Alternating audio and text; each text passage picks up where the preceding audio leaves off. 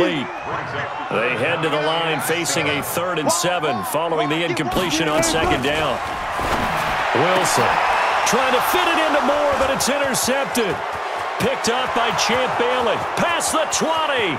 And he will bring this back. It's a pick 6 and a Raven touchdown.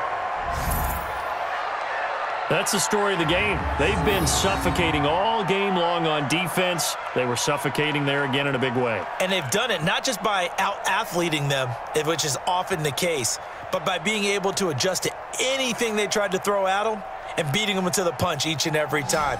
This was a defense that was well prepared.